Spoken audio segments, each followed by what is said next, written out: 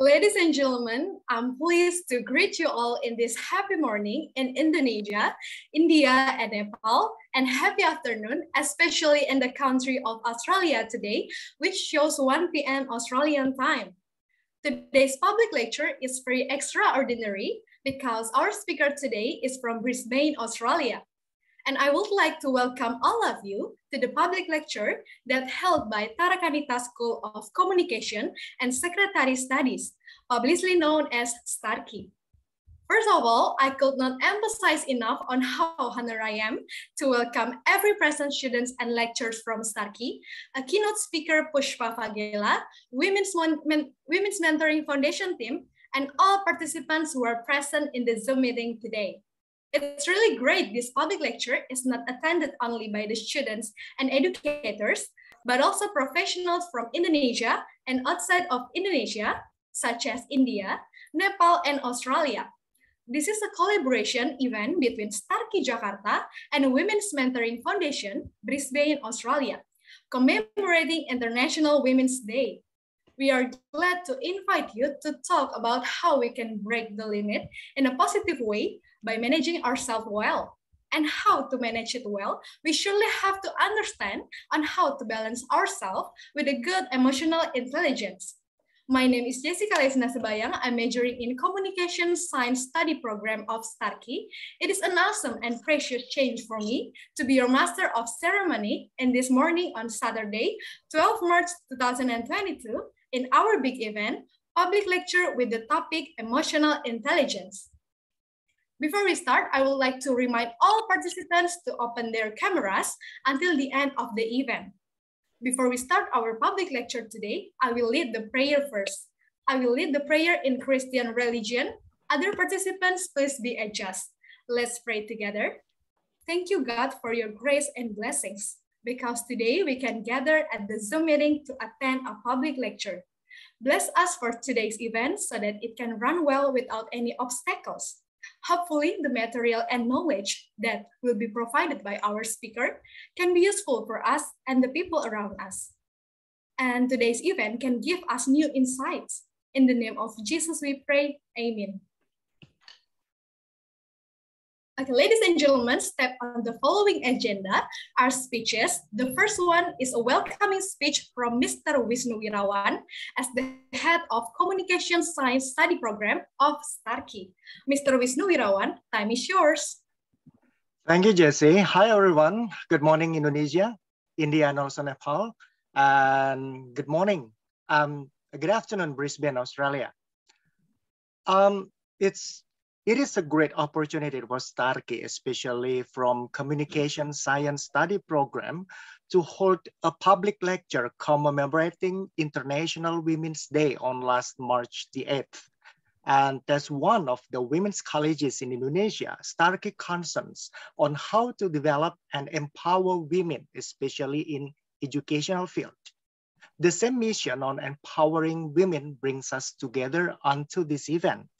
We are very grateful to have Pushpa Fagela as the keynote speaker and team in Women's Mentoring Foundation Brisbane, Australia, to cooperate with us and support us in holding this public lecture. Because we know that among the busy days and tight schedule, you can still take a spacious time for us sharing all with us. So on behalf of this institution, I would like to say thank you very much to all of you. Our appreciation also goes to students, lecturers, and all participants who are present here to attend this event. And amazingly, I see that the participants are not from STARKI and professionals in Jakarta, but also from other cities and countries, other countries. So wonderful. Thank you for Satya Wacana Christian University from Central Java. Thank you for coming. Indonesia Institute of Arts of Yogyakarta, Sahid University, Trisakti University, Paramadina University, Jakarta, and also Harapan Bangsa Institute of Technology, Bandung. And we also have some students, senior high school students from Bintang Nusantara Vocational School. Hello. If I'm not mistaken, Bintang Nusantara Vocational School is from Karanganyar, Central Java. And also some others from West Java, Yudika 8 Jatimulya, and also Dharma Putra Advent, Bekasi. And some professionals from offices in Indonesia, and high appreciation to all fellows from other cities. Torrens University, Australia, Kathmandu University, Nepal, Startup Business Academy, India, and also Charisma Coaching, Brisbane, Australia. Thank you very much. Last but not least, thank you to everyone who made this public lecture possible with all opinions, support, and also views, especially Clarencia, our alumna. Thank you for supporting us. And I think I do not have to spend more time delivering speech. Have a joyful public lecture with STARKI Jakarta and Women's Mentoring Foundation, Brisbane. Thank you. Okay, thank you for your welcoming speech, Mr. Wisnuwirawan. Now we move to the next agenda. I would like to introduce Clarentia Winta as today's public lectures moderator. She is an alumna from STARKI, major in Communication Science Study Program that graduated in 2019. She's now held position in Marketing Communication Consultant Intern at Leadership by Design. She's one of the best students in our university who has participated in a photography competition held by one of the largest print media in Indonesia, that is Kompas Indonesia, received an appreciation, and then had the opportunity to do an internship. She's also had the opportunity to participate in a Winter English held by STARKI, collaboration with AIBT, Adelaide Institute of Business Technology, Australia, on August 2018. And now she's taking study masters in business administration at Torrens University, Brisbane, Australia. And she's here to represent Women's Mentoring Foundation. For Clarentia Winta, time is yours. Thank you, Jessica. This time I will be assisted by Chelsea as an operator. So yeah, my name is Clarentia Winta. You can call me Clarentia or Tia. For information, to fill my spare time during the summer break, I applied for an internship at Leadership by Design, Brisbane, as a marketing communication consultant under the direct supervision of Puspa Fagela. And then I just Torrens University, Australia, in Adelaide, Brisbane, to get my MBA degree. So today I will introduce Puspa Fagela and what is WMF and what does WMF do. Okay, next.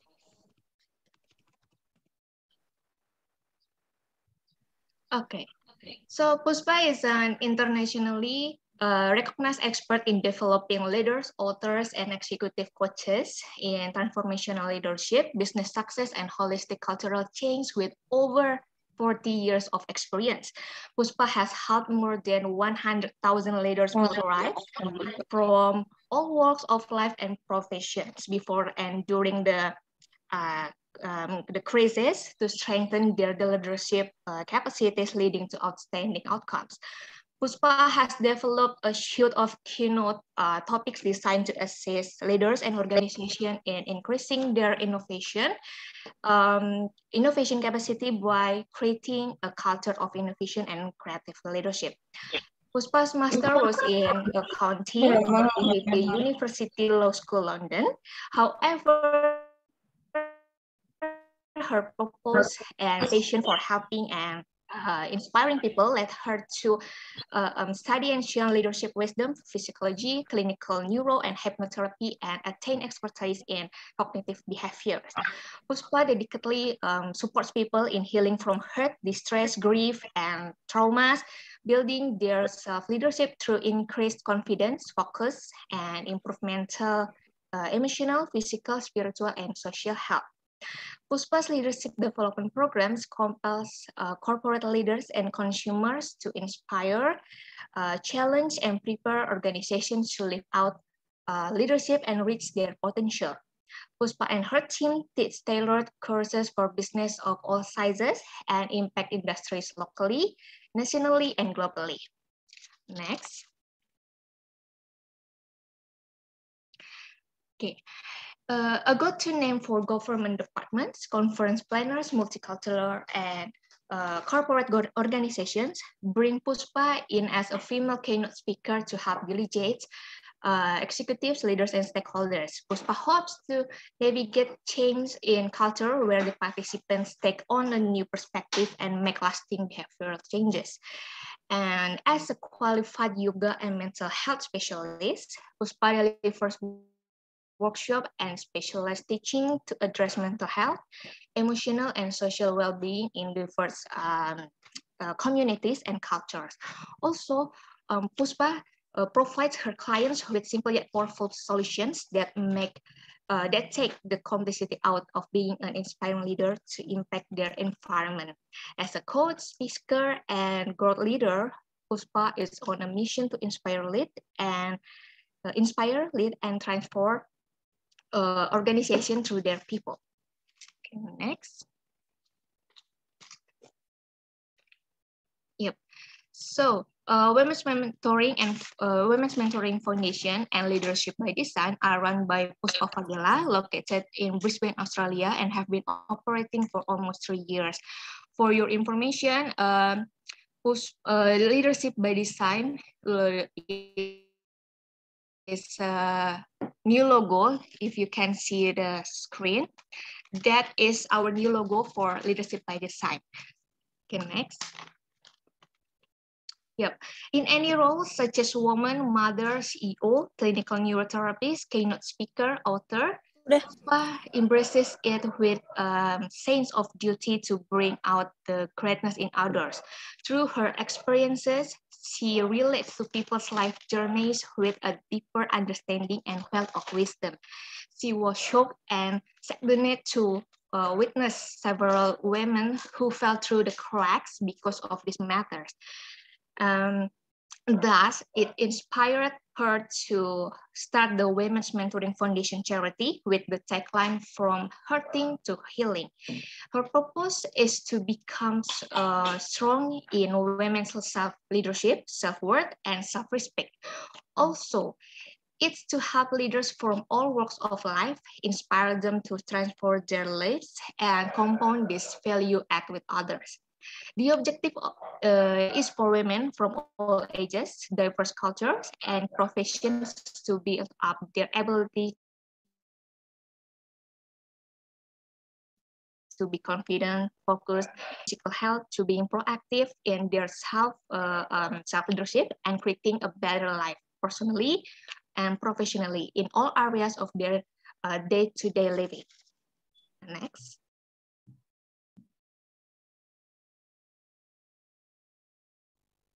Next, okay.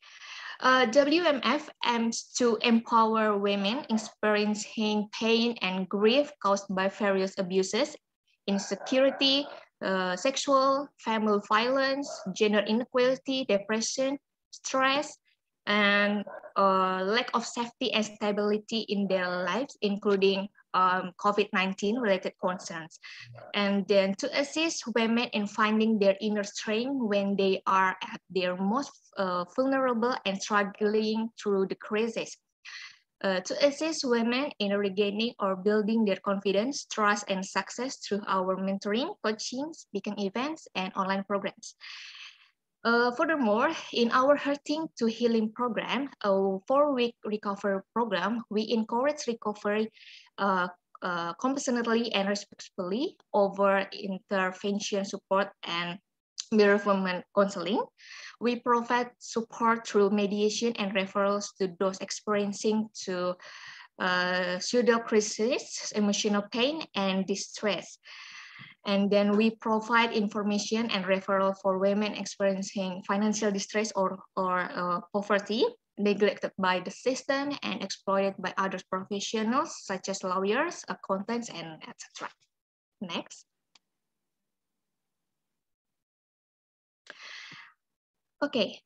In addition, Puspa received high ratings for her speaking engagement for several events. Also, Puspa Award Outstanding Business of the Year in 2009 for Life and Business Coaching Industry, winner of Best New Business in Northern Queensland, winner of the President's Award from the Multicultural Associations, recognized in the hospitality industry as one of top 7 Australian national finalists out of 1,100.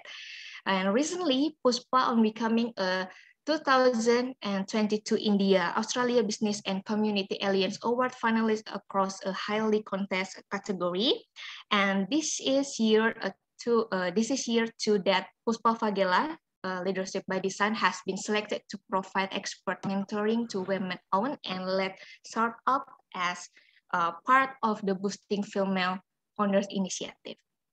Next.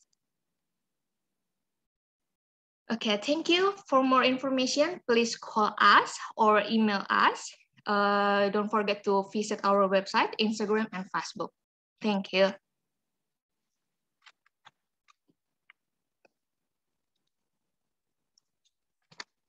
Okay, now, ladies and gentlemen, now we come to the main point of this webinar. We will discuss about emotional intelligence, which will be delivered by Puspa Fagela. So, ladies and gentlemen, please join me in welcoming Puspa Fagela. Hello, Clarencia. Thank you so much for that huge introduction. So much more than I deserve. So thank you so much. I really appreciate that. And it's really a reflection of people like yourself and women of the world that inspires me to use the skills and qualities that I have been blessed with, that you have all been blessed with, in order to make a difference to many lives. And I truly believe that when you find your purpose, you can do that. So thank you so much. I'm going to be sharing my screen, and Mr. Vishnu and the rest of the staff, thank you for giving me this opportunity to share some information and educational format that truly will make a difference to a lot of our students and all the participants. I'd encourage you all to take notes, because when we do take notes, it really integrates with our neurosystems and we implement it easily. And another key skill of learning is write notes or learn as if you have to teach the content to somebody else. And then you unconsciously and consciously learn at a different level. It's not just a passing by theory that's there. It's like as if you've got to go and repeat this. So you learn with whole heart, unconsciously at a deeper level. So I'll just share my screen. Bear with me 1 second.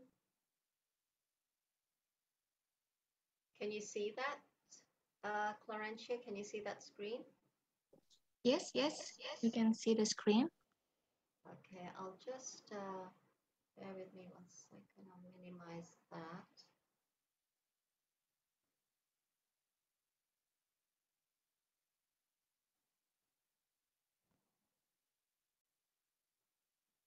All right, I can't see the screen, so just bear with me 1 second. I'm just going to stop share.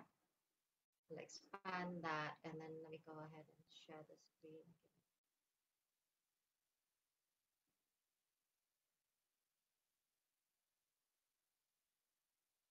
All right, can you see that now? Yep, yes. Beautiful. Thank you. So, a Time magazine cover back in 1995 and hours of television coverage introduced millions to EQ, i.e. emotional intelligence, your emotional quotient. And once people were exposed to it, they wanted to know more. What is this all about? They wanted to know how EQ worked and who had it.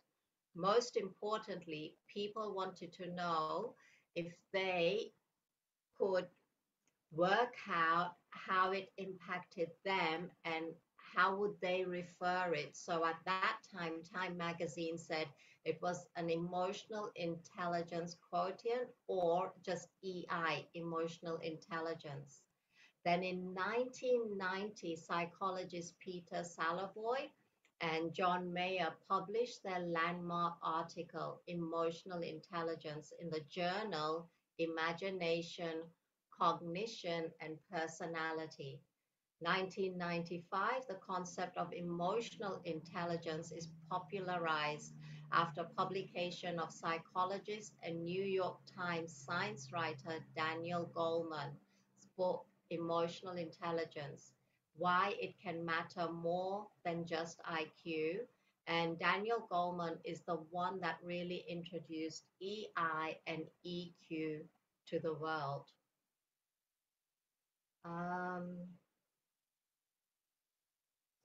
So let's just change that.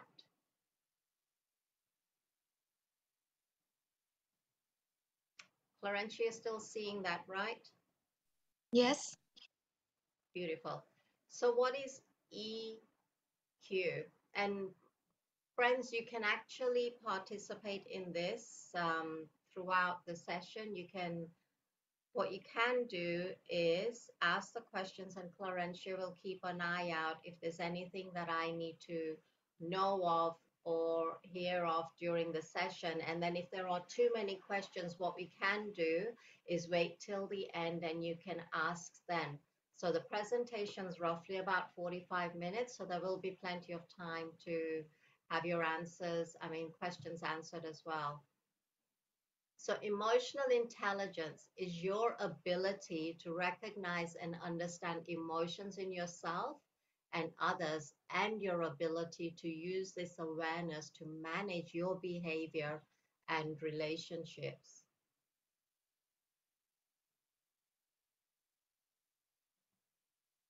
Just bear with me 1 second. So your ability to recognize and understand emotions in yourselves and others.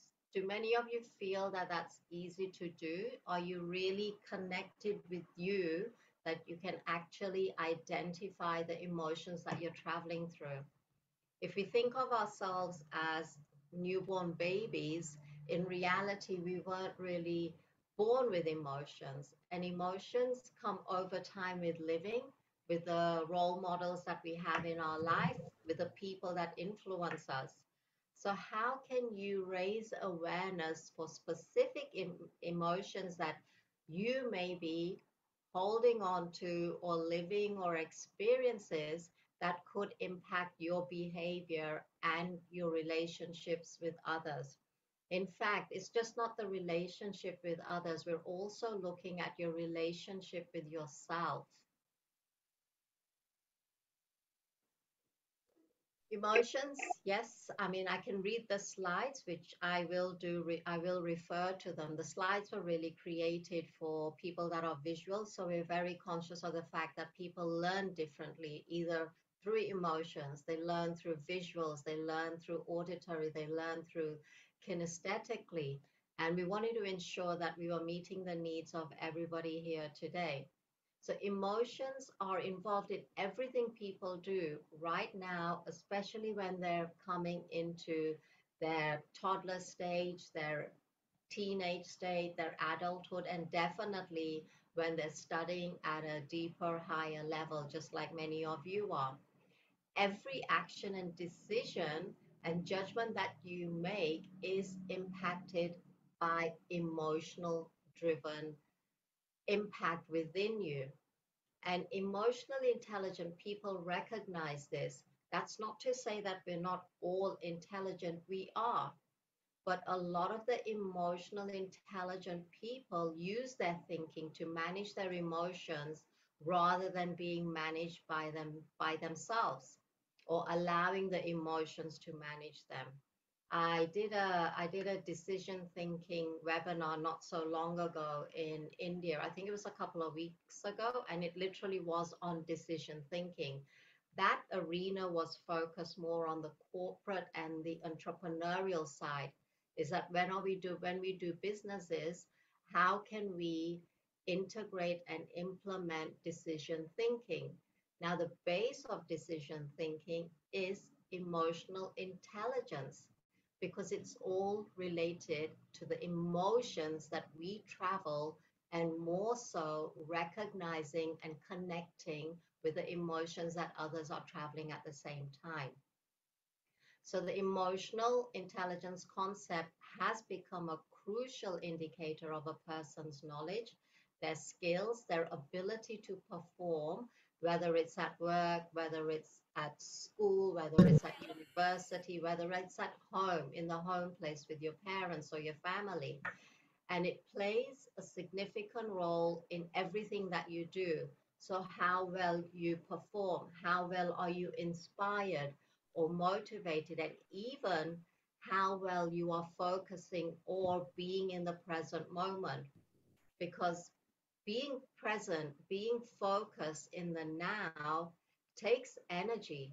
However, if we are connecting to emotions of the past, i.e., our transgressional journey, it truly impacts our ability in being present and focusing on what is happening in the right now, right this moment space.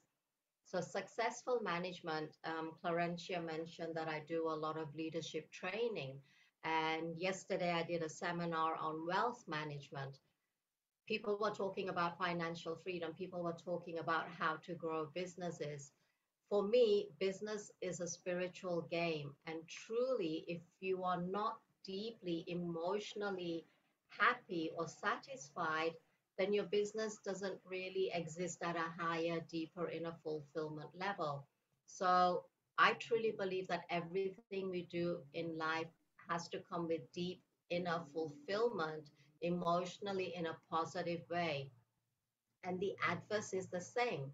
So if you're in a negative emotion, the impact's going to be the same. In fact, when you're in a negative emotion, it really drains you 3 times as much energy than it would do if you were in a positive state. So if you think about it, it's using up 3 times energy, but it's also aging you 3 times faster. Now, I've been teaching yoga for over 30 years, and it's a fact that when you're calm, when you're in a good place, where whatever you're thinking, whatever you're feeling, whatever you're hearing, whatever actions you're taking, uses up less energy than you would if you were in a negative emotional space. So, what's the difference between intelligent quotient and emotional intelligence? I'm going to offer that to the floor. So if anybody wanted to share, please do so. If you want to make comments in the box, you can do as well. That's all good.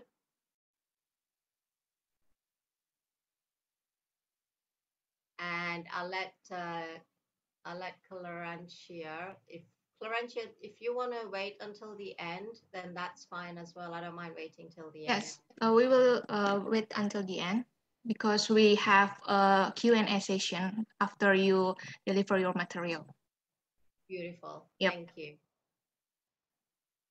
All right, so emotional intelligence is utilizing your emotions to determine the right response at the right time to the right people.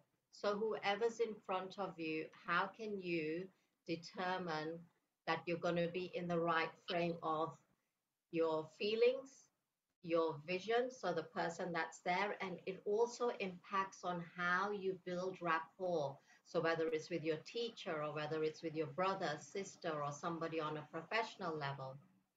And the authors of the emotional intelligence said that when it first appeared to the masses in 1995, it served as the missing link in a peculiar finding. People with average IQ outperform those with the highest IQ 70% of the time. So when they have the high EQ and a average IQ, they were outperforming those that had 70 or above IQs. And it happens over 70% of the time. That's how they did the research.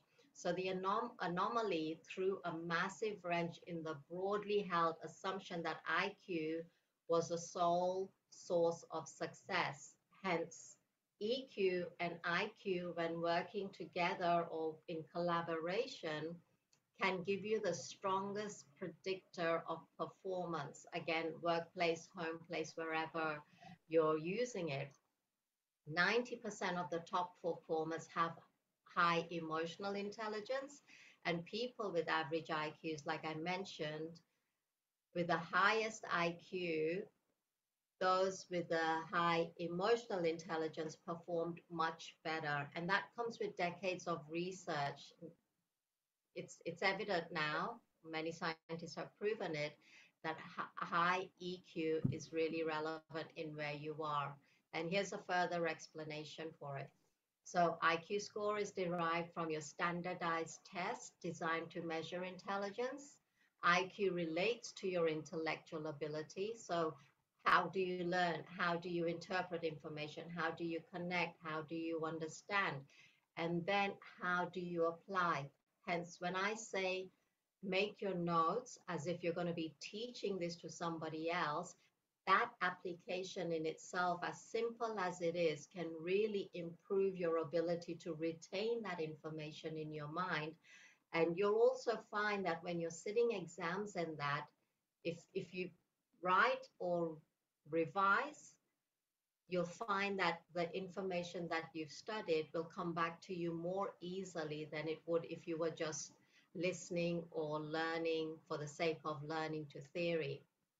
And EQ, you can see, the people that can manage their emotions and use their emotions to facilitate their decision making, their thinking, how to interact with people, truly gives them a higher ability in connecting, communicating, and definitely building that rapport with other people. So Puspa, I've already spoken sorry, on Puspa, hello, Puspa. Sorry, I interrupt you. Can you raise your voice because your voice is so soft that it's not very audible? All right, Yeah, bear with please. me 1 second. Let me just increase my volume here.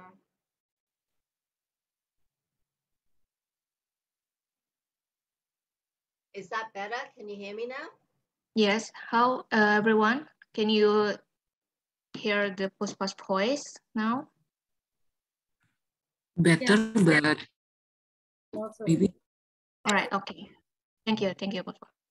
Yeah, thank you for that. It's just that I can't see you all because I'm using double screens here and because I've got the PowerPoint up as well. So thank you for that. All right, so this is just a little historical side for you to read of your own. And you can see when when emotional intelligence was seen as two separate narrow research domains, not that long ago, 1890 to 1969.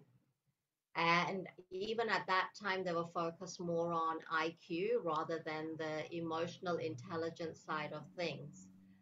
And right through today, where there is still high activity in research for institutions that are studying worldwide on how we can promote and increase the psychological testing of emotional intelligence. And then several of these have been publicized. So you might want to go and do some research on that if you really, if you want to improve your education around this, because I believe that when we're educated or when we learn something, for myself, I will never stop learning. And that's one of the 5 decisions I've made in my life, is that I will continue learning until my last breath.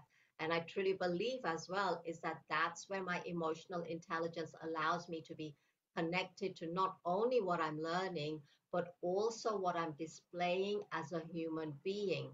And on that note, what in today's society, I think many of us are aware that human beings are truly living a life as a human doing, where the emotions are out of what they're doing. They're living life as if they're on an automotive mode, like a machine. They're just doing their daily tasks. They're performing daily. They're whatever they're doing. It's as if it's an automation without the emotions involved. A lot of people in this society have lost the ability to live as a human being, i.e., the lack of humility, the lack of respect, the lack of awareness. And it's not just for society in general, but they've actually lost that connection with themselves.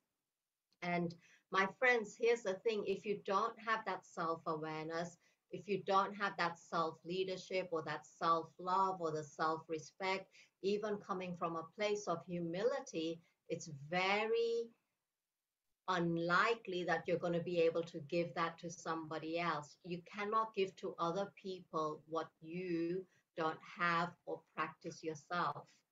I hope that makes sense. It's not a criticism, it's a fact, because if you don't have self-respect for yourself, it's difficult to share that with somebody else. Ya, Bu. All right. Halo, Kak. Yang mau di booster, yang orang rumah berbola. Everything okay? Tiga. Wah. All right. So I want to add a little bit of the component on intelligence here for leadership, and just a simple arena of how it is essential if you're a leader. Now, we were all born as leaders, every single one of us. We're just born in our own unique style and have different abilities and skills in leadership role. So the component of emotional intelligence, the soft skills, i.e. the human skills in a leader, is that at least it's 2 times as much important for you as a leader that has influence with other people. And it's 2 times as more important than just the technical side, because you need the cognitive skills for jobs at all level and for when you're connecting with other people. So of all the people in leadership whose careers have derailed, you'll find that there has been a lack of connecting with other people or coming from a level of understanding where they've been in a leadership role, but they have pride, they have ego, but in a not so good way. Like, pride and ego is not a bad thing as long as you're using it at a high level of integrity, honesty, and recognition for your efforts and that. But 3 out of 4 of those that derailed was because their EI was low, and 90% of a success factor for any leader is determined by their academic stature or IQ and is based heavily on their EI. So perceiving emotions, understanding emotions, emotionally having intelligent communication and managing your emotions is a key element in any form of EQ or EI. And the question you have to ask yourself is that EI is not just about being nice. It's not just about suppressing your emotions, and it's definitely not just about giving free rein to emotions or attempting to be a robot or being passive. And I come back to the robot again because that's where I'd even say 75% of the world are living automated lives, i.e. just human doings, rather than being what we were actually created to be, which was an emotional human being that really connects with other people. And having reason without emotion is really neurologically impossible. So Dr. Damasio's answer to that question is that reason, having emotions without it being within our neurosystem, is literally like living a life of somebody that is just not connected, is literally detached from everything that's around them, and more importantly, they're detached from themselves. So as I know Dr. David Dornsif, he said in neuroscience, he's also a professor of psychology, philosophy, and neurology at the University of Southern California, said that in his research on practical decision making, he said that intimate connection between emotion and cognitive, i.e. your behavior, is an absolute must. So here are some examples for low emotional intelligence. And again, without criticism or judgment, we all, as human beings, display both elements in our life. When we want high emotional intelligence, what we want to do is be consciously and unconsciously aware of what we are feeling. And it's like creating a new habitual pattern within us. Habitual patterns can take up to 21 days to 30 days to build, right? So again, it's about being patient with yourself, having faith in yourself that you're looking to bring new habits in that will not only benefit you on an EI level, but also benefit those that you interact with, especially if you're a person of faith, because faith is somewhat blind faith, trusting in something that you don't yet see, but yet have enough faith to know that it still exists. So low emotional intelligence, there's being aggressive, being demanding, having an egotistical behavior or attitude or character towards others and towards yourself, being bossy and even being confrontational. I'll give you an example of something on the confronting side is that if you're having a conversation with another person, instead of being present there, being focused and listening to the other person, in your mind, you're already thinking of an answer or already being defensive.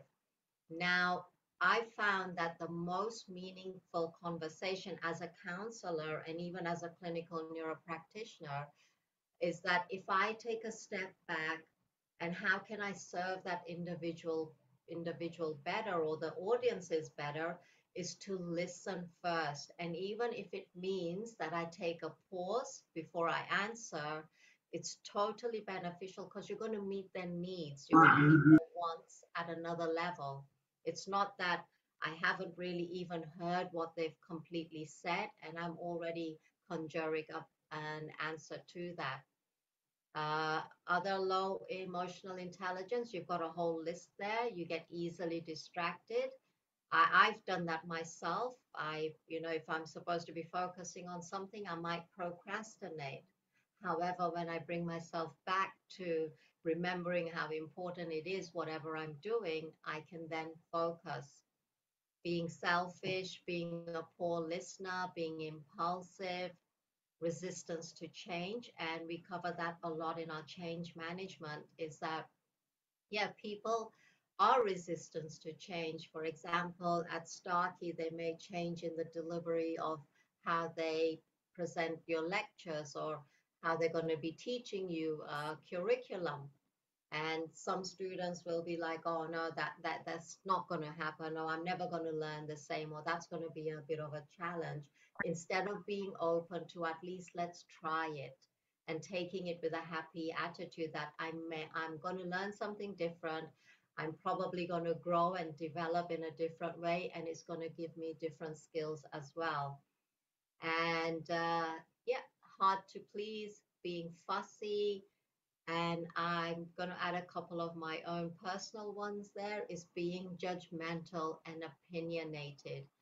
For me, with the work that I do and my purpose in helping other people live better quality lives, at a highly EI level in a positive way, if I was to judge and opinionate them, if I would lose the ability to influence them as a leader. And as leaders, it's really important to remember that if you are judging somebody, if you are opinionating, then that thought stays in your mind. It's within your neurosystem, and it would definitely impact the way that you're going to address that person. And if you were there in the hope that you're going to help them, it's going to compromise that as well. So be conscious about the thoughts and the opinions you have of other people.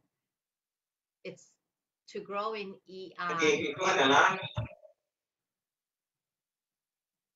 Okay, so and then here are some examples of high emotional intelligence. Now, again, what I would suggest is just write some of these things down and do a comparison analysis. I believe, Clarentia, I'm happy for you to share the slides with others if they want to keep it for themselves, and definitely, use it as a learning curve.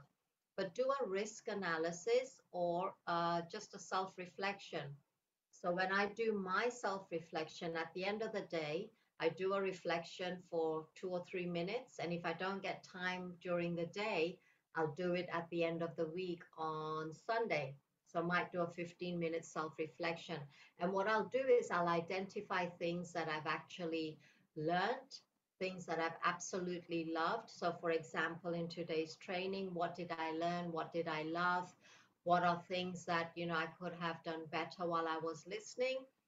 How can I implement this in my life? And how can I, if given the opportunity, teach this or share this information with others? And on the other side of that self-reflection, I'll ask myself, was there something that I did that did not serve me? Was there some thought process? Was there some emotions? Was there some decisions or actions that I took during this week that did not serve me or serve the other person that I was with or the audiences that I was with? And what this does, it's a really humble approach in just doing that evaluation for yourself, because for me, humility is a must. I truly love being humble, and I truly believe that everybody in this world can teach me something. I don't know everything. We're all made unique in ourselves. So even when we compare ourselves with others, competition is good, but do it in a good way where you're not bringing yourself down or bringing the other person down. Everybody has unique skills. I constantly tell all my audiences that find role models where you would ideally like to have some of their skills and qualities. And it's not about copying, but it's about using the tools and resources that they have and then implementing that and integrating in a way that you can make it unique to yourself. When we go out to just copy other people, it's not us. So emotions are very important for yourself, because, for example, somebody might be, I think many, Clarentia mentioned that I'm a trainer for Anthony Robbins. Now, Anthony Robbins, I've been with him for 17 years. He's very hyper, he's very active, truly comes, just from his heart all the time. And there are some tools and resources I can use, but I cannot meet his energy because he's very energetic. However, some of his resources I can integrate in my life, and then I can deliver in the way that Pushpa delivers, that's authentic and coming from a high level of integrity for her. All right, so here I spoke about the reflection, and this is another tools and resources that you can use to increase that self-awareness. I emphasize on the self because you cannot give to other people what you don't have or what you're not practicing. And recognizing that, yes, I am in a good space, or yes, I'm in a space that's not so great, but I want to improve myself. So how can I do that? That comes with increasing your self-awareness, definitely doing the self-assessment, as I mentioned, and seeing where you are in your self-confidence. Now, human beings really live with 6 human needs. They need significance. All humans have these needs. They need significance. They need certainty, uncertainty. They need love and contribution. They need growth. They need variety. So recognizing out of these 6 human needs, what are the 2 human needs that you live in? For me, I definitely need certainty, yet I know I cannot have certainty all the time, but it is one of my top human needs. And my second human need is love and contribution, because I love contributing and I love loving. I know that, some of the seeds that I sow in this world are the seeds of love, hope, faith, evaluation, and leadership. And, if you can identify what your purpose is, that, it will really, really benefit where you are in your EI and also in your IQ. In regards to the self-management, so if you were to find yourself that you're very, you react to other people when they're talking to you, or you react to, for example, you get content for studies and your curriculum, and automatic you're like, oh, that's going to be so challenging, that's going to be really difficult to learn. Remember, your words are a reflection of your life, so it's important that you have self-control, and I'm just using words and the language that you use as an example. So where in your life do you need to integrate self-control in areas that, again, like behaviors, characteristics, attitudes that don't serve you? Having transparency, integrity, honest, trust. Like honesty for me is being honest to somebody where I've given them my word. I'm actually going to be doing something I promise, I'll go ahead and do that. And that grows on the trust. For myself as a leader, my integrity means that where I am in truth with myself. So if I've said to myself that I'm going to do this, I'm going to get this done, I'm going to have a rest today, do I actually implement those things? Am I being highly integral with myself as well? So that's where that comes for me as a leader. Achievement, adaptability, initiative, and optimism. And I love the initiative. So that's one question you could all ask yourself, is that where is your intent in life? What initiatives drive you and your approach to EI, to IQ, and to everything that you do in life?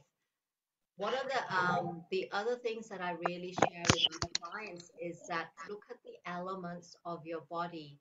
Where are you in your brain? Like, what are you studying? What are you wanting to learn? What are you implementing? What are your thoughts processes? The second thing is being. Where are you in your environment? Identifying your love factor. How are you? We can't manage time. We've all got 24/7, right? It's what do you do in the time that you have? So the factor. Please let me know if I'm going too fast because I'm really passionate about this subject. And moving on to your social awareness. Empathy is a huge thing, especially for myself as a counselor, because if I didn't have empathy for other people, I would find it very difficult to understand their situation.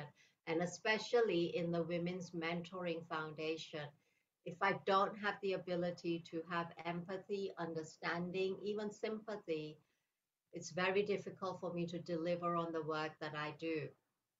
Are you approachable? Are you a good listener?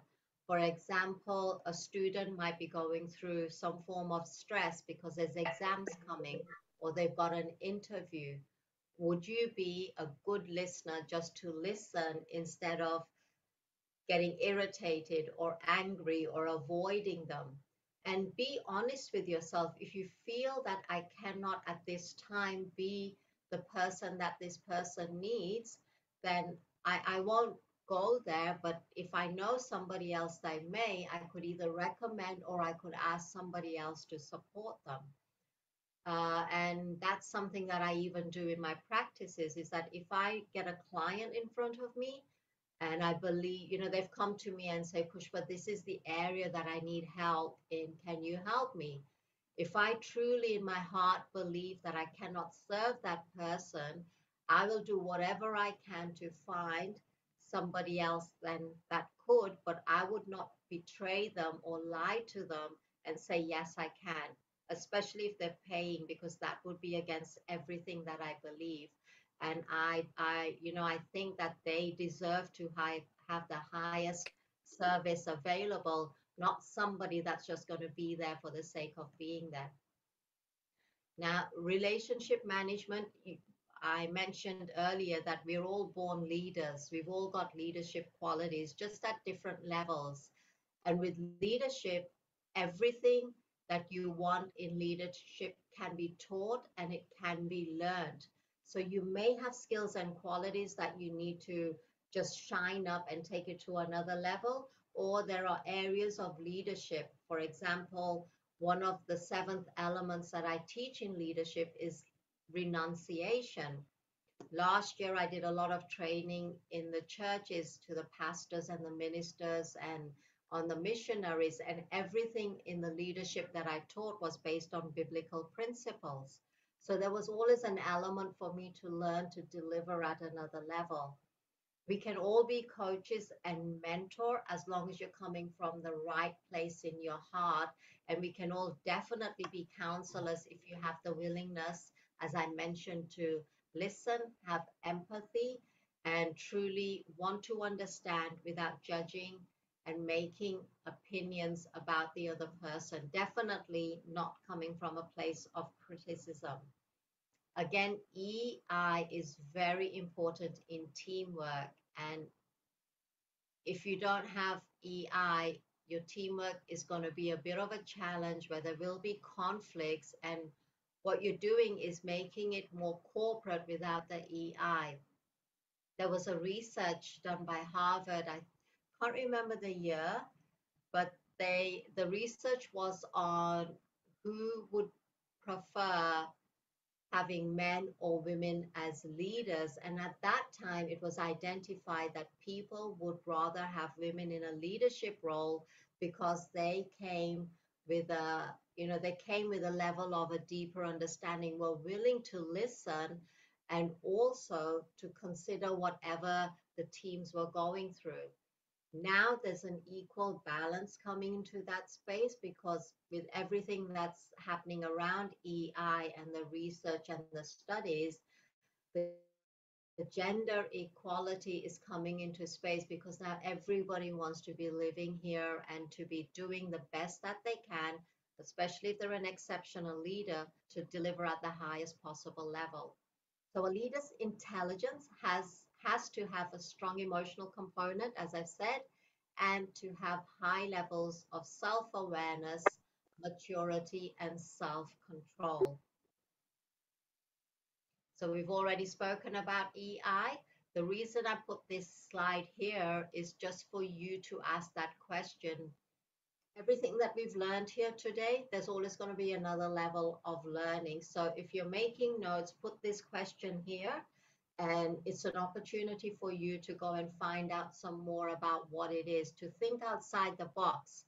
Yes, Pushpa has taught us, Pushpa has shared a lot of information. However, for me, I want to find out what else is involved.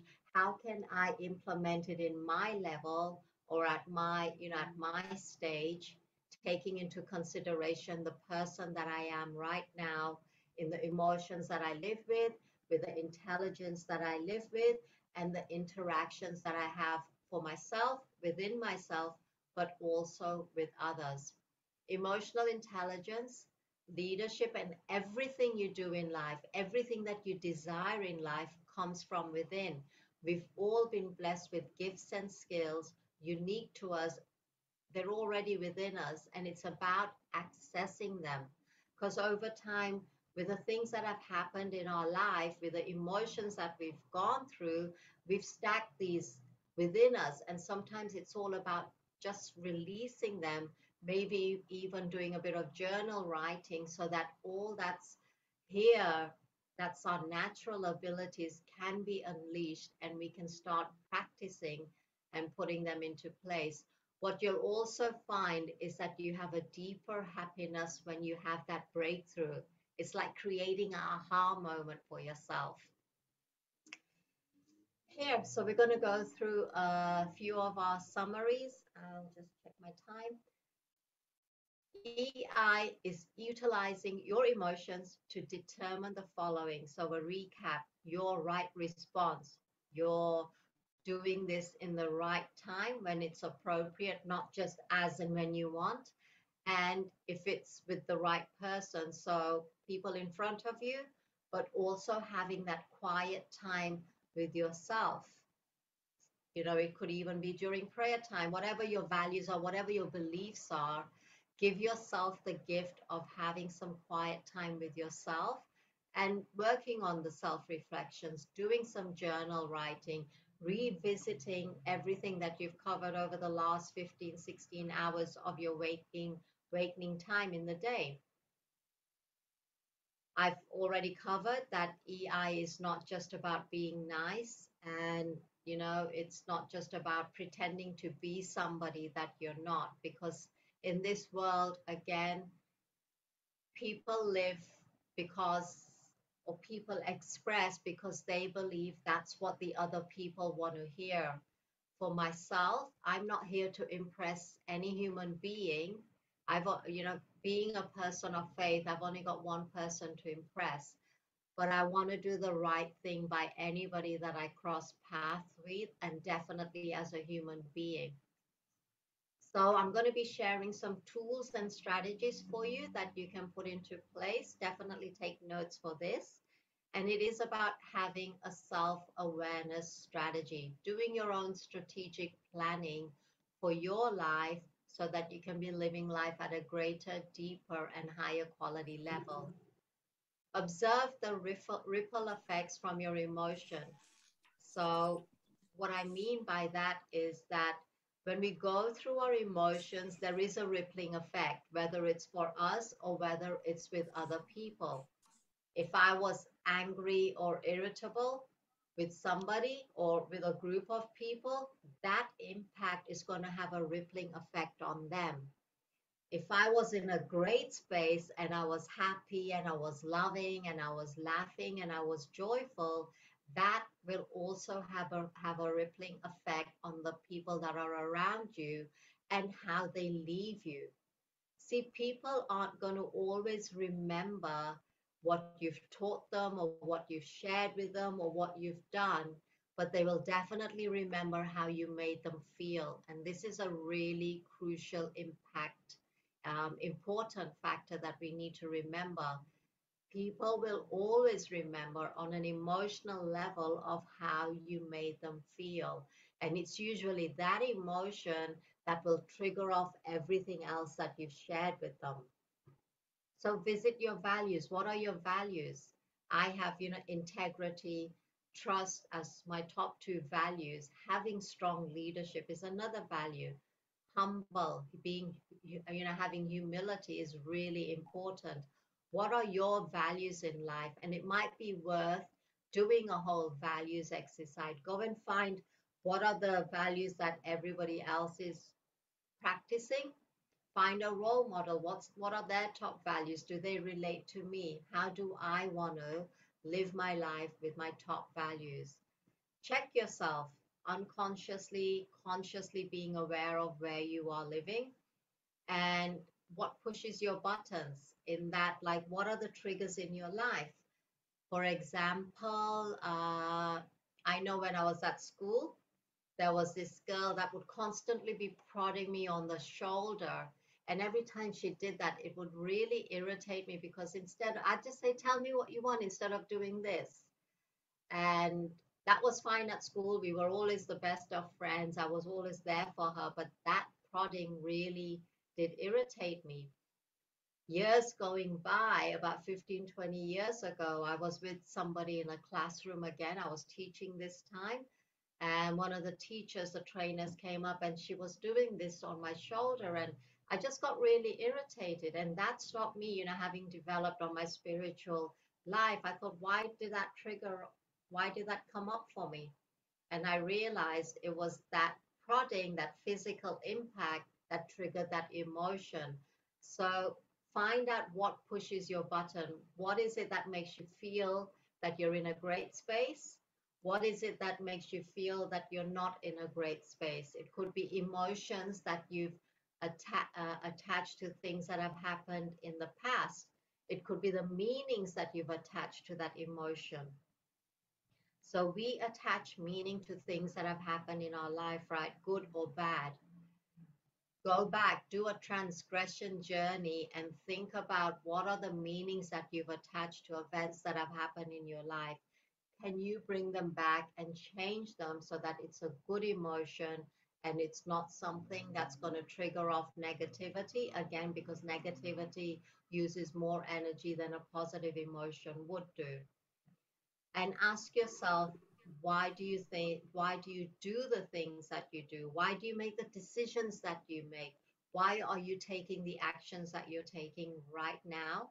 And more importantly, seek constructive feedback. I ask for my team for feedback all the time because I need to know, what can I do better? What am I doing great? What else can improve? We're all different. I get teams all the time that are different, and I want to ensure that I'm meeting their needs. It's not about me. And as leaders in life, we have to remember that if we're going to be working with somebody or delivering with people, for example, when I'm speaking, I don't want to be speaking about something that I want to speak on. I want to be speaking and connecting with the others on things that they need. How can I meet their needs? How can I meet their wants? And I want that feedback that will enable me to grow and develop so that I can ensure I am doing exactly that. This today, this program, this public lecture that we're doing, it's not about myself at all. It's about meeting you where you're at and how can I add value to your life so that you can grow and develop too. And here's your action plan. Just a few tips and resources that I'd love for you all to take on board and think about, and even add to it, add to your list. So pick an EI skill that you want to work on. For me, I know with losing focus was, for me, that's an emotional thing because I am a very focused person and I'm a very to-do person and an action taker. So if I lose time because I'm not focused or I'm procrastinating, that's huge for me. Before, I used to attach guilt to it, and guilt is probably one of the worst emotions you could feel, as well as being envy and jealousy. Three emotions that you should not be living in. So I did a review and I thought, well, why did I procrastinate? Was it because what I was focusing on, was it boring, or was it something that I didn't want to do? And I changed it around. What I did was I asked myself the question, why is this so important that I have to focus on this right now? And I changed the meaning that I gave to the event that I was going to actually put into practice. And I changed the emotions to it as well. Because how I changed the emotions, I started thinking about the outcome. If I focused on this task now, if I complete this task now, the emotions that are going to be attached is, it's a self-rewarding, it's a satisfaction that I got this done, and more so, what will the other people benefit from if I deliver this and I got it done whilst being in a place of absolute focus. Pick on 3 strategies that you can start with. Don't overwhelm yourself with a lot of things. Yesterday, I was speaking to a team about having an action plan in place. What is it? What is the result that you want, and why? What's the purpose? So human behavior or human mindset, we can't focus on everything in one go. So it's important to break it down in chunks and probably start with 1 and then 2 and then work on 3. But don't overwhelm yourself with a lot of things in one go. Focus, pick the 2 or 3 chunks that you want to work on, get some feedback, give yourself some feedback, and then pick the next 3. And then work with each other. Find yourself a buddy. Find somebody that you connect with well, or find somebody that you haven't spoken to before and ask them, would you like to buddy up with me? Can we do an exercise together? And hold each other accountable. Practice, practice, practice, as I mentioned before, is the creation of new habitual patterns that could take anything from 21 to 30 days. So it's like being really unconsciously, consciously aware of where you are when you're creating this new habit. And like with faith, have patience with yourself. Trust yourself in doing and knowing that what you're doing is the right thing for you and for yourself in living the life that you desire and dream. Don't underestimate your ability to perform. Remember, nothing is perfect in this life. The lesson is that yes, we will have failures. If there are no failures or mistakes, we limit our learning and growing. And some of the biggest, well, actually, most of the people that are successful in life are successful because of the number of failures they've had. They've learned, like when the light bulb was created 1,000 times before he got that 1,001th breakthrough in creating that. Even with something like KFC, Colonel Saunders, how many times did he have to share that recipe with other people before somebody said, yes, let's do this? He never gave up. He was homeless. He was living in his car. This was the last thing he had in life. But he kept his emotions strong in faith and believing in what he had created. So measure your progress, great for yourself, for you, and asking others to measure that with you. This is my final slide. This is my contact details, which I'm sure Clarencia will share with you. And I'm just going to stop share here now so I can see you all. Okay, thank you, Puspa, for the information and knowledge given to us. May all of us get the value and benefits, and it's useful for our daily lives.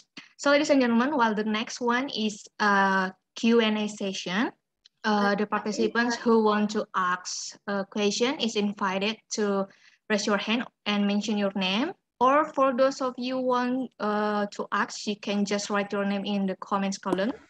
Then Jessica and I will call you to unmute your mic and talk directly. Okay, sorry for interrupt you, Clarentia Winta. Yep. So before the question and answer session, we have an important announcement to give to all participants. So after this, the committee will send an attendance link in the Zoom chat column, and all participants must fill out the attendance link. It should be noted that participants must write their full names because there will be e-certificate for those of you who are present in the Zoom meeting today. And don't forget to include the correct email address because the e-certificate will be sent to the email address that you include in that link attendance. For your information, the e-certificate will be directly sent to you from Women's Mentoring Foundation, Brisbane, Australia. So ensure you fill in the evaluation and confirmation form correctly. Now we move to the question and answer session that will be led again by Clarentia Winta. Clarentia Winta, time is yours. Thank you, Jessica. So it looks like the first question came from Mr. Jeremy. You can unmute your mic and then talk to Puspa directly. Thank you. Thank you for the opportunity. I personally would like to thank Puspa here in this case. Yeah, your presentation is enrich us, you broaden my mind. Thanks a lot. Thanks. God bless you. God bless you. So shall I introduce myself? Well, my name is Jimmy. I'm teaching public speaking and also speaking 1, 2, 3, 4. So my questions is, as I know, my perceptions, okay, this is my perceptions that to measure someone's IQ is not as difficult to measure someone's EQ, right? As we know, someone's IQ, we can see from his report, okay? In schools, like they have certificate, but how to measure someone who has good or high intelligence, emotional intelligence? Could you please share with us? Thank you for that question, Jimmy. A very, very profound question. And measuring your emotions comes with practice, and having that awareness. You'll also see that where people are very humble, kind, caring, you'll pick up from them that their emotions they're at a very high level, because their energy, their presence, the way that they use their language and the words, and just the actions they take, the decisions that take, will reflect where that person is on an emotional level. Building rapport, so visually, their eye contact, where is their body, how are they using their body language, and more so the empathy side of things. So how I mentioned, are they willing to listen? Are they willing to, be there for you? Are they honest? Honesty is such an important thing when it comes to your emotions. Having worked with people now over 5 decades, their language patterns will tell me whether they're connected to their heart or not, or whether they're just coming from their head. And I mentioned that, there's so many people out there that are living robotic lives. They're just doing things on a robot way, where there is no emotional connection. They may feel pain, of course, they may be hurt in some way. They may be joyous at some way or happy. But I believe that if we are individuals that connect with others, we'd definitely be able to pick it up. And most importantly is to start with us, to be honest with ourselves. Where am I? Am I living in a space of happiness? Or even if I'm going through sadness, identifying that, yes, I am. If I'm going through anger, then identifying that, yes, I am going through that. Many of us refuse to accept the fact that we have any negative form of emotion within us. Thank you. Thanks a lot. Thanks a lot. That's open moment. Could I ask another question, please? Because when you said you train Christian leaders in your church, I'm happy to hear that. Yeah, I'm happy. So which church do you go? May I know about that? So I was actually brought up in the Church of England. My parents were young. Is it Anglican? Yeah.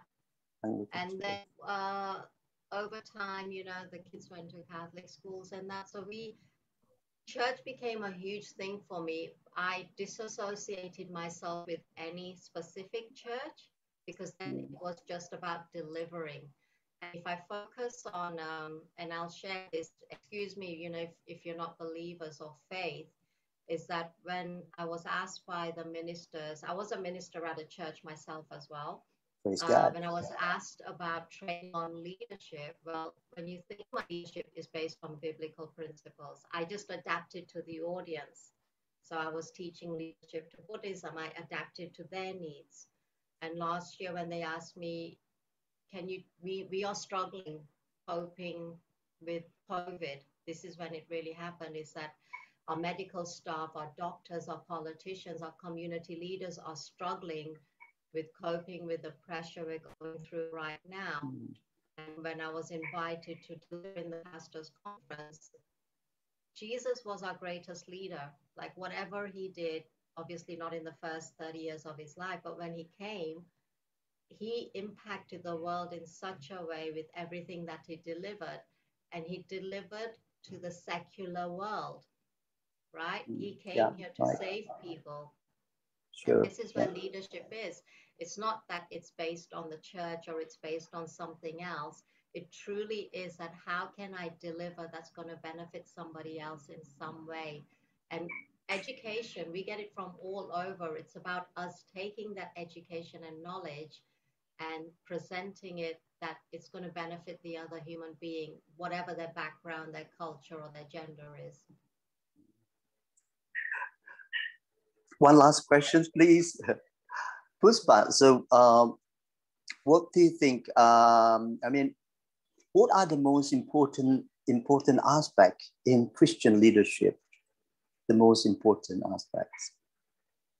aspect as in that what should we be implementing or integrating? Both, yeah, like implementing and also So interpreting. one of the biggest aspect is be a good human being, be selfless, come from a place of love, have respect for everybody, definitely be humble. Humility is a leader's greatest skill. And, you know, yes, we can have moments of pride of what we've done. We can have ego if it's in a good way. Don't come from a place of wanting to harm anybody in any shape or form. Thank you. Thank you so much. God bless you. Thank you.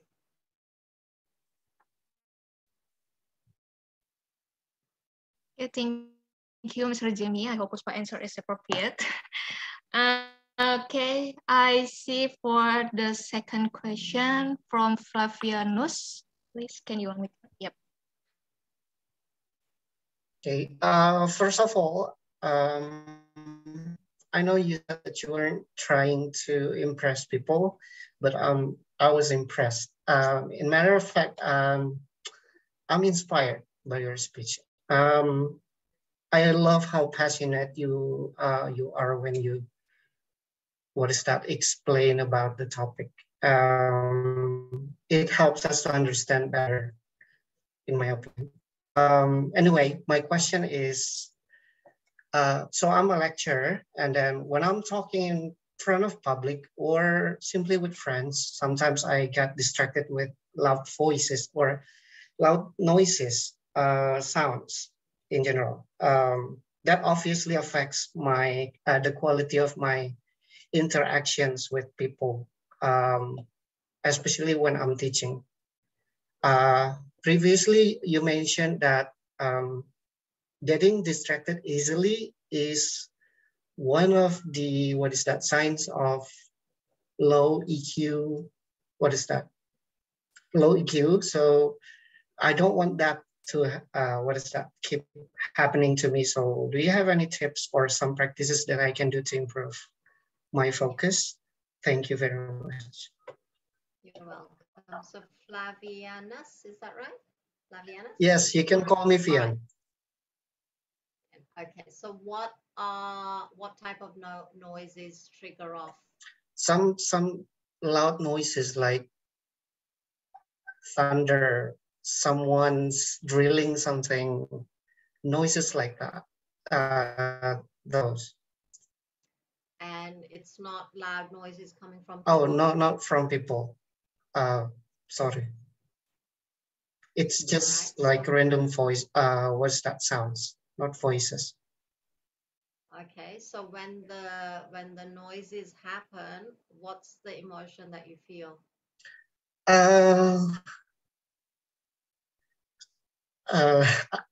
That's a very tough question. I never think about that actually. It's just bothersome, annoyed. Okay. Yeah. So that's the emotion. See, there's an irritation, there's an annoyance there. Right? That's the emotion. So for yourself, my dear, what I would suggest is that, and this is what we call, I spoke about the transgression journey or the transgenerational journey, is to, if you can at some point, do yourself a journal and go back to the earliest moment in your life where you can actually remember when did that start happening? When did I attach that emotion, that annoyance or irritation to the loud noise that got me distracted? Now, usually things, you know how I spoke about adding emotion and meaning to events that have happened to our life? Yes. Right? Only we can add the meaning to the events. Only we can add the meaning to the noise. Right? I see. Only we can add the emotion. However, there are times in, things that happen in our life, like, how I was talking about that prodding. I could easily have said, oh, what would you like? What is it? But over time, it got annoying. It got irritated. And that was it. I didn't see her for 20, 30. I haven't seen her ever again. but somebody did that to me. And when they did that, I was like, well, what do you want? You know, and for me, that's unusual. I would never, ever, ever do that to anybody. So it surprised me. And, you know, I've been in the neuro side for many, many years. And I thought, what triggered that? And I went back in time and I realized when I was in that basketball game playing with that girl and she was always doing that, that's what triggered it. So I've changed the meaning that if somebody does that to me, take a breath and ask them, how can I help you? Well, what can I do? But I will always take a pause. And that might be something that you might want to practice yourself, that if that happens, what can I do? Take a pause, think about it so that I can stay focused in what I'm doing right now. If you can identify what triggers that, though, that will be more powerful for you to change the meaning and the emotions that you're giving to that. All right. Probably I will try that. Interesting. But do you agree that we are the product of our childhood? I've heard that somewhere. In life, we've got role models, whether it's parents, siblings, teachers, whatever. Everybody impacts our lives in some way. For some of us, like for me, my breakthrough came when I identified my own unique identity. And, you know, I've had many ups and downs in life. So from a very young age, I decided not to associate myself with anything that was a downer. And if I needed to cry, I'd go and cry and then I'd come back. So don't deny yourself the healing process of what you're going through. Even if you go back and you do your transgression journey and you say, it's because of that person, that's why I'm like this. Don't associate that, change it. That I'm glad that person gave me that experience, that now I can change that reaction. And I can change my thought around this. Whatever you're changing, whether the past has been painful, traumatic, change the meaning that you've given that event. Be grateful and, you know, have gratitude that it gave you that experience, that today it's given you the learning curve, so it's not impacting you in a negative way. Negative association, that's when we talk about the cognitive behavioral association. It can be positive, it can be negative, it can be extreme. Even simple things like this, it affects our mind, right? So it's impacting our mental health. And there's still a huge stigma around mental health, that these small things can impact us in a negative way. And it's the truth, because that small thing I talked about, stacking, can lead to another thing, can lead to another thing. And we are associating it with the thing that's in front of us and saying it's because of this, when actually it's coming from something that's happened previously, and it's got nothing to do with what's in front of us right now. Interesting. Thank you very much for your answer, Puspa. You're welcome. Thank you. Yeah, thank you, Flavianus, for your question. So next question from Hannah. Okay, hello. Hello, Miss. Thank you so much for your materials. I really love it about emotional intelligence. So I want to ask, I've read online that emotional intelligence is essential for good interpersonal communication. And some experts believe that this ability is more important in determining life success than IQ alone. So I want to ask about your opinion on this. Thank you. Okay, so can you just expand on that question? So sorry, can you repeat it? You just expand a little bit further on the specifics. Okay, let's say some experts and people say that when you have high emotional intelligence, it's like it's determining your success more than your IQ value. So what do you think on it?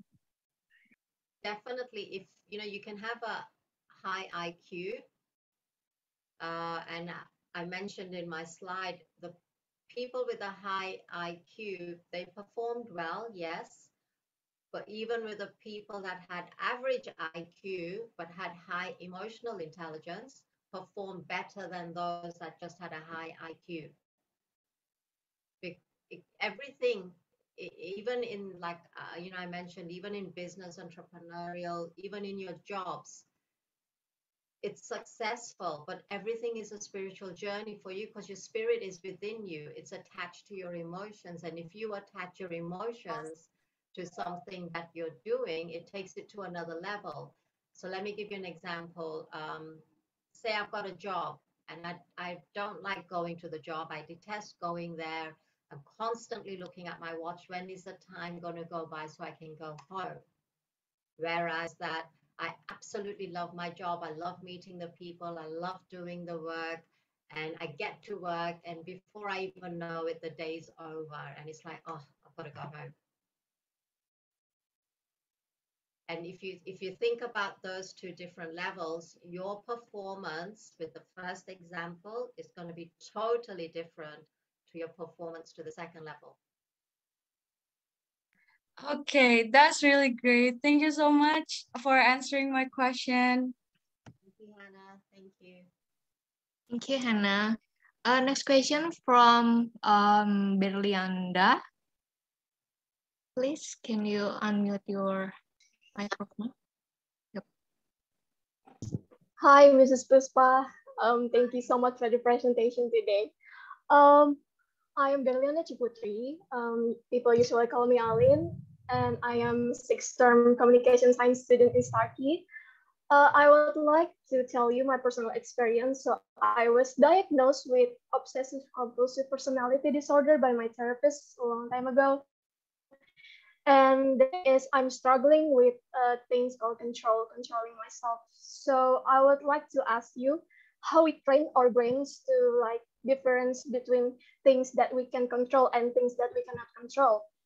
Because I usually have difficulties on that, especially when making a decision, because my brains have this like cognitive error sometimes while making the decisions between things that I can control or not. And also I would like to ask about how we improve to be more assertive in maybe making, maybe working with people without feelings like, oh, I feel so bad for saying no or something like that. Okay, so thank you for that brilliant question. Thank you so much. The first part you said is, that you can control and you can't control things that are happening, is acceptance. So if we can accept that, yes, this is an area that is in my control, or I can control how I attach emotions to it, or I can't control what they're doing or what they're saying, is acceptance that, I think there's a prayer there as well, but learning to accept the things that I can't control, right? And once you have that acceptance, you'll see that you don't attach a negativity. You've got to first tell yourself that, is this situation in my control? No, it's not. And that's when you need to just touch yourself, pick yourself up at that point, that if it's not in my control, what am I attaching to it? Am I attaching a negative meaning? Am I attaching a negative emotion to it? Am I getting upset because it's not in my control? Or am I accepting that it's not in my control and that's okay? Right? So outweigh what's the situation. And then if it's in your control, you should also ask the questions, okay, this situation is in my control, and how can I address it so I do it in a positive, good way? Your mind doesn't know the difference between what's real and what's imaginary. So if you imagine yourself already that when things are not in my control, I will deal with it in a good, positive way, and I will accept that that's okay. Right? If I, for example, say you're watching a movie, and the movie's, got some highs and blows emotional and somebody's crying in there and you'll be crying and you don't realize, you know, and you're sad or you're happy or you're laughing, your mind thinks it's real, so it's going through the emotion process, right? And in reality, when you can tell your mind that this is how it is, it takes the mind 15 minutes to resonate with what you're telling it. So tell it beforehand. I'm going into this situation. These are things I'm going to be grateful for because I can contribute to them. I can control them. However, this situation may not be, and I accept that that's what it is, and that's okay. And Okay. the second part of your question was, sorry? So the second question from me is that how we become more assertive maybe when working with people or maybe we in the leadership role, because sometimes when I want to be more assertive, I feel bad later because by saying no to other people like that. So how to improve without feeling guilty? Okay. Again, everybody should take the word guilt out of their vocabulary. Guilt, envy, jealousy, no go. And being more assertive, again, it comes back to you connecting with the other person. How well do you have rapport with them? And it also comes from a place of trust. I mentioned that, you know, if I wanted to work with somebody and I knew I didn't have the skills or the ability to do that, I can say, look, I can't support you in this without feeling bad.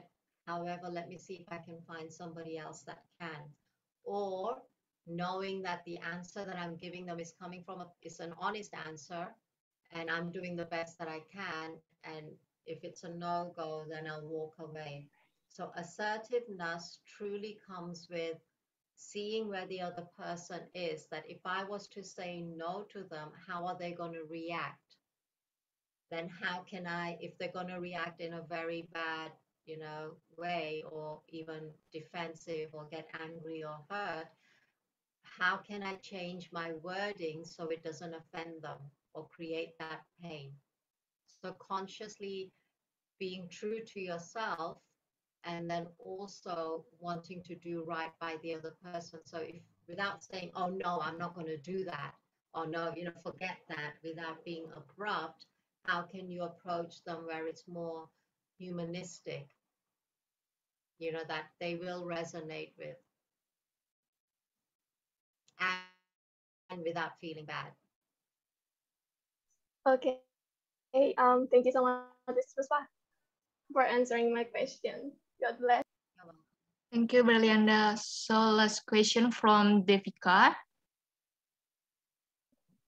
Okay, thank you for this opportunity. My name is Devika, and I'm second semester student in STARKI.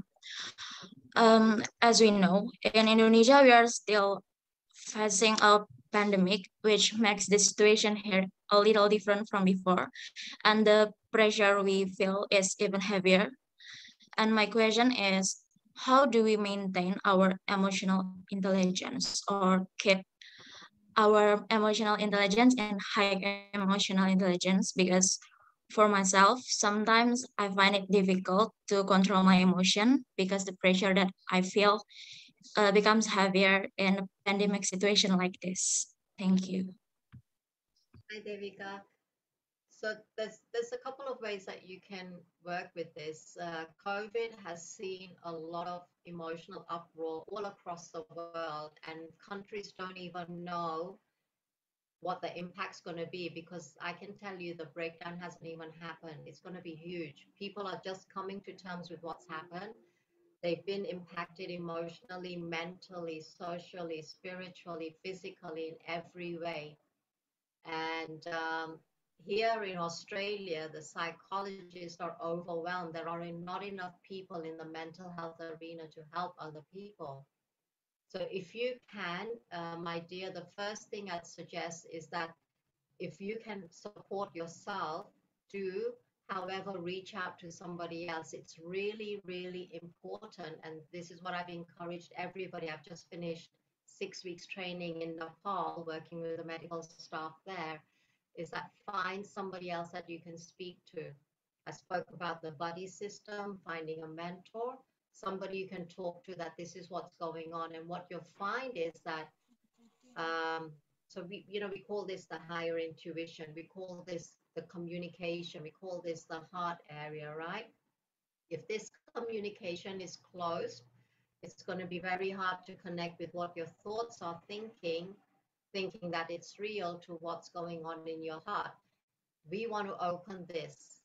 If you find that I can't deal with this on my own, I'm finding it very hard to be expressive or to work through something, find somebody that you can talk to, because what you'll find, and if you haven't got anybody to talk to, write it down, because once it's out of your neural system, you'll get more clarity.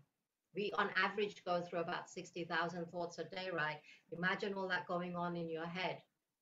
And then you've got the emotions that are coming up. So it's just going to be, it's like a washing machine. You're just going round and round and round.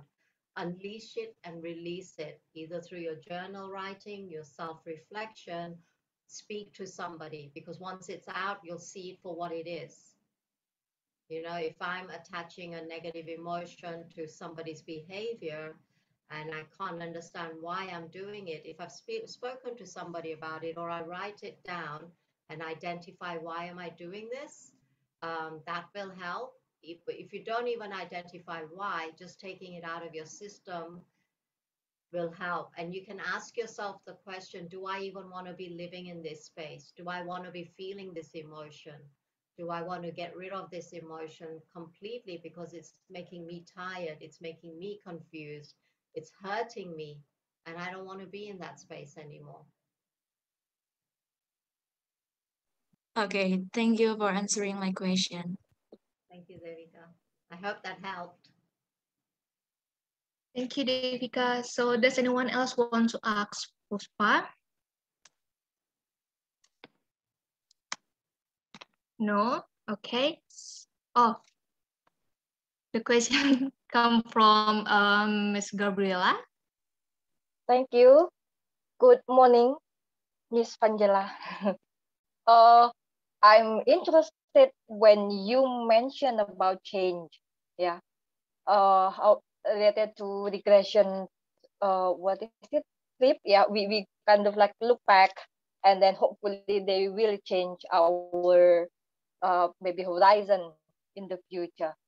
My question is actually how big or how possible it is to have or to meet that change when we really can reflect or can go back, look back actually, yeah, and then reflect how far, how big it is, can change and influence our future. Thank you. Thank you, Gabriella, for that question. Great question. It can be as big or as small as you want it, right? So, you know, like I said, we attach the meaning and the emotions to events that have happened in our life.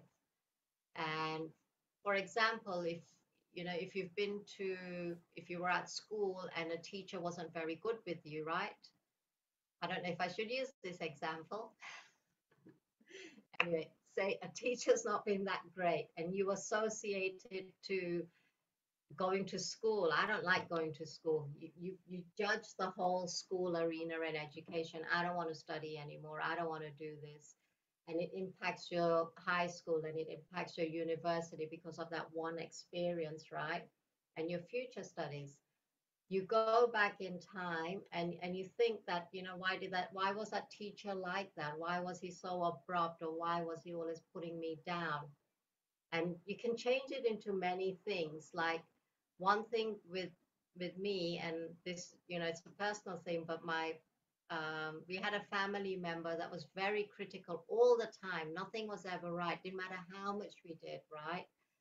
And always criticizing. And it was only after I started studying the neurological side of things and the brain waves and the interpretation and how our brain pathways work that I realized that criticism was never about me. I was always thinking, oh, I'm so bad. I'm not good enough. I can't do enough. I used to make myself feel sad in front of everybody else. I'd be happy, but in the corner, I'd go and cry and think, Why can't I do right by them? And I came to realize it was never about me. It was their own journey. It was just a habit they had. It was just the behavior they had. It's just the way that they were acting. They couldn't change it. And how I perceived it was up to me. So if somebody was not being good with me, I can bring myself down and think that I'm a bad person, I'm not good enough. However, I can say that it's okay, I've done my best, and that's it, I can't do anything more.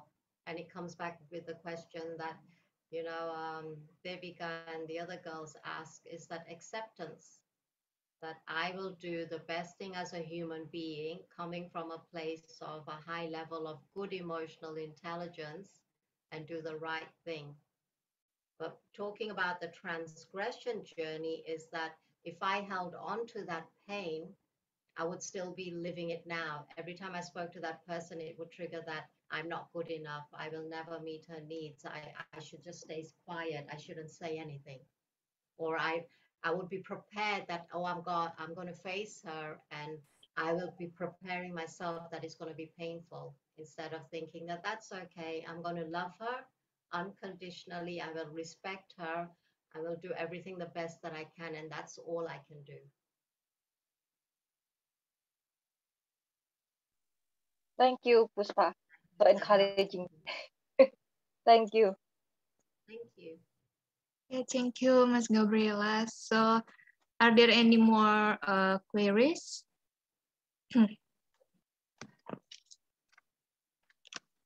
Okay, that's enough. Okay, this is the end of the Q&A session. Thanks to the participants that had participated actively. I hope you enjoyed and learned something new from this public lecture. Okay, so finally, I represent the Women's Mentoring Foundation team. From the deepest of my heart, I apologize for the mistakes that I have made as long as guiding you in this webinar.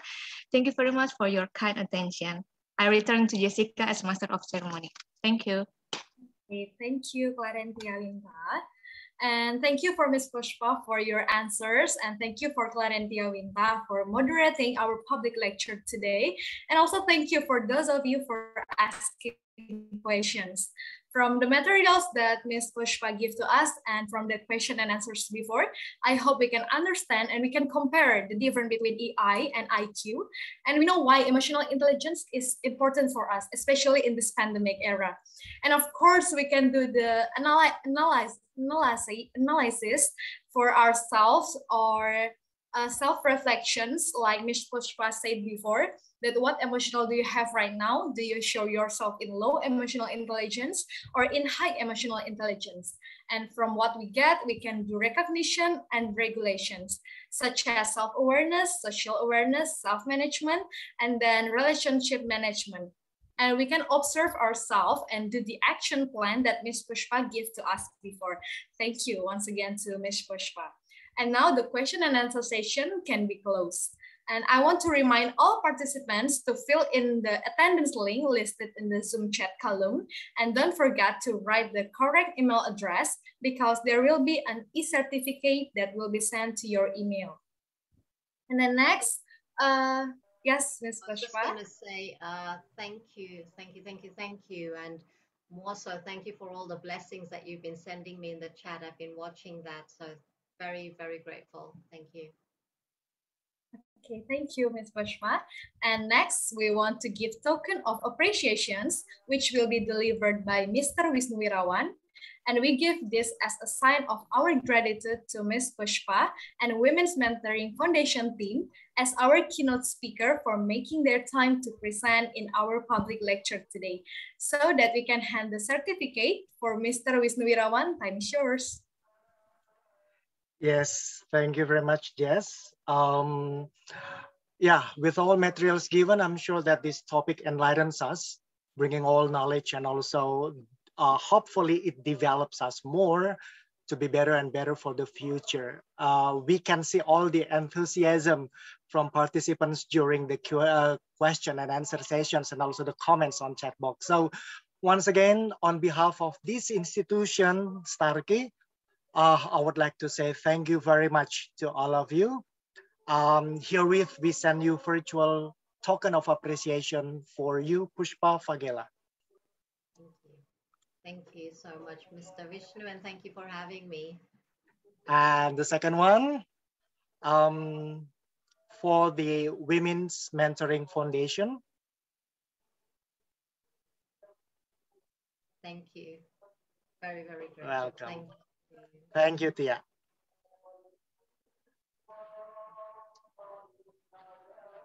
Back to you, Jessie. Okay, thank you, Mr. Wisnuwirawan and Ms. Pushpa. And next, we want to give a token of appreciation for Clarentia Winta, which will be delivered by Mrs. Yulita Daru. And we give this as a sign of our gratitude to Clarentia Winta as our moderator for public lecture today. So that we can have the certificate for Mrs. Yulita Daru. Time is yours. Yeah. Thank you very much, Jessica. Clarentia, 3 years ago, you were one of my best students, but now I can say that you are my partner. We are very grateful for your support in our public lecture today.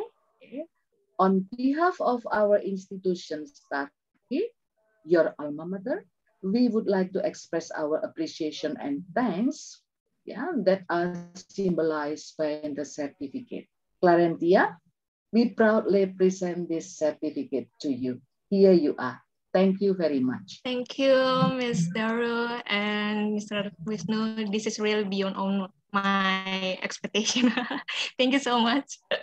You're welcome. And thank you so much, Ms. Puspa, for your great lecture and sharing. Thanks. Okay. Yes, Jessica, would you please go on? Thank you, Mrs. Yulita Daru and Clarentia Winta. Now we want to take a documentation. All participants, please open your cameras. And our documentation will be led by Maria Chelsea. Maria Chelsea, time is yours. Okay, everyone, now I want to take a photo. Please turn on the camera and get ready. Okay, slide 1. 1, 2, 3, smile. Okay, hold up, wait. Next slide, slide 2. Okay, wait. Okay, 1, 2, 3. Okay, wait. Okay, next slide, slide 3. Okay, 1, 2, 3. Okay, wait. Okay, next slide, slide 4. Okay, 1, 2, 3. Okay, wait. Okay, next slide, slide 5.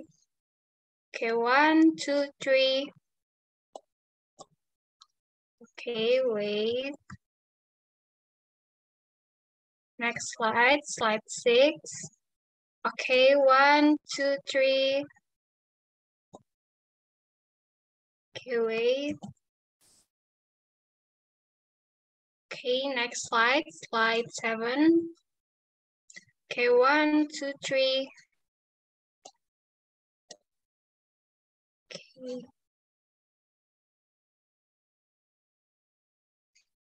Okay, next slide, slide 8 until 11. Please turn on the camera. Okay, it's okay. Okay. 1, 2, 3. Okay, next slide. 1, 2, 3.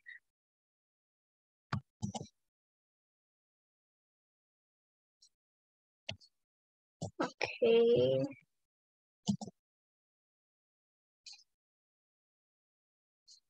Okay, done.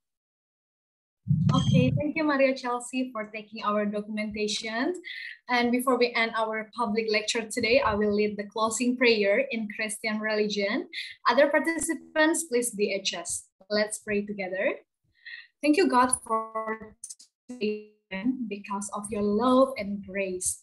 today's public lecture can be carried out well and smoothly. Thank you for the amazing speakers who have delivered the materials well. Thank you for the opportunity that has been given to us so we can get the knowledge and insights. God, please bless our speakers, lecturers, students, committee members, and all participants who attended this Zoom meeting today. Once again, we give thanks to God for today. In the name of Jesus we pray, amen. Okay, ladies and gentlemen, today's public lecture is over. Once again, I want to remind all participants to fill in the attendance link listed in the Zoom chat column. And don't forget to write the correct email address because there will be an e-certificate that will be sent to your email. And we would like to say big thank you to our keynote speaker for today, Ms. Pushpa Fagela. It's nice to meet you. And thank you for spending your time to present in our public lecture event. Give precious material about emotional intelligence and answers all questions from the participants. And we want to say thank you too for Women's Mentoring Foundation team and also Clarentia Winta as our moderator for today's public lecture. I also want to say thank you to all participants, including students, educators, and also professionals in Indonesia and from the other countries, such as Australia, India, and Nepal. Thank you for coming to today's public lecture. I hope that the knowledge we received today can be useful for our lives now and our lives in the future. I'm Jessica Lesda Sebayang as Master of Ceremony today. Thank you for joining our event from beginning to the end. Stay healthy and see you next time. Goodbye. Have a nice weekend. Thank you very much. Thank you, Pushpa. Thank you. Thank you. Thank you all participants. Thank you so much. Thank you, Ms. Puspa. Thank you, Thank you very Andre. much. Thank you. Fasya, All of Wisnu, you participants. Budadu, thank you. God bless you. Thank you all. Thank you all. Bye-bye. Bye-bye, Bu. Thank you. Bye. Thank you.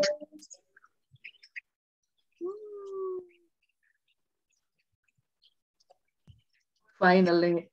Thank you, God. Thank you, Pak Wisnu, Tia.